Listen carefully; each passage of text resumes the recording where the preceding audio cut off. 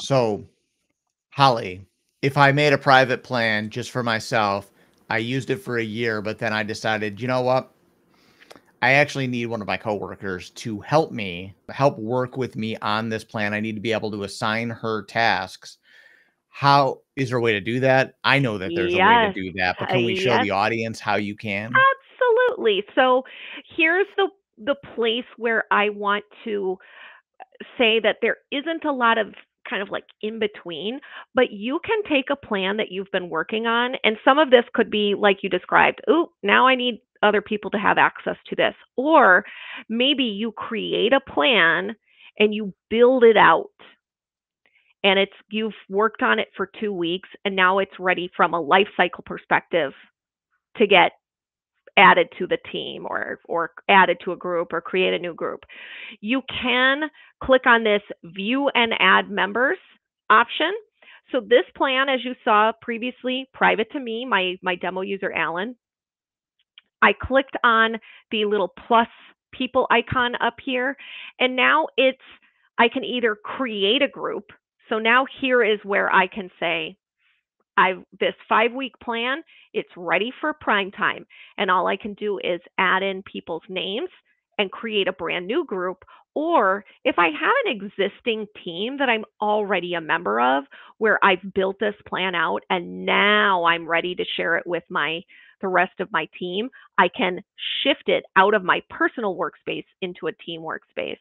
So I'm just going to go ahead and add it to my sales Well, and real marketing. quick, Holly, too, Oh because yeah. this is actually an interesting ad. So if you go back to create group, so if again you created this for yourself and you were only using it for you, but you were starting to invite more people to it because you wanted to collaborate, you Mhm. can actually change the name of the plan here Yes, before so you if create the you're group. like, "Ooh, I'm not."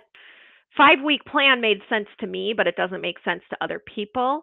Yep. I could change that name, and you can even change, you can when you click that little pencil icon, you kinda get into, what it was before, but then you can modify it before you throw it into a group. Yep. Always good to know that you can do that because I talk about this a lot in some of our sharing and kind of collaboration stuff. The things that make sense to you might not make sense to other people. And So as an IT that system that's my administrator, TED talk on naming channels in Teams. as an ex IT system administrator, please use the description field when you fill it Yes. out. So many groups and organizational units and identity information always just they skip it. And then no one ever knows what they're looking at 10 years later. So Yes, even if it's a short description, it's better than no description. right. So I just added this to my sales and marketing group, and now I can see all of the people that now have access to this plan. So, and I'll just quickly show you here. If I go to Teams and I go to sales and marketing, now the plan doesn't automatically show up in some channel. But if I said I want to add, I'm going to click on add a tab and go to planner. I can use now the existing plan for our group, which is that Nice. plan I created. So I want to make sure that everyone's clear that there's one extra hop that you make to add that plan to a particular channel. All we did was we said, we've taken this plan that was private to this person and now made it available to this group. So if you want to look at it through your team, if you go in through the planner app online, whatever it is, you can get access to it now. So I'll add that to my team, and now I can that plan that was my personal private plan is now available to my team and accessible to anyone in my team.